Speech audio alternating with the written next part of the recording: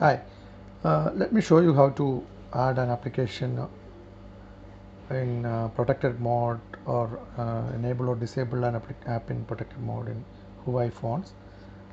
For this, first you go to find out the power manager on your Huawei phone. Okay, just select power manager. You see a settings there on your right side corner. There you can see protected apps. Here you will see a lot of all your applications installed on your mobile. So whichever application you want to make it protected so that it will run even if your phone is on sleep mode, but it will consume your battery power. So select wisely whichever application you want to enable on sleep mode.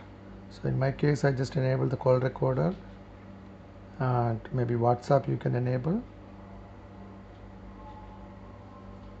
That's it. So the minimum number of apps enabled, the more the battery will be saved. Hope you got some idea about protected applications. Thank you.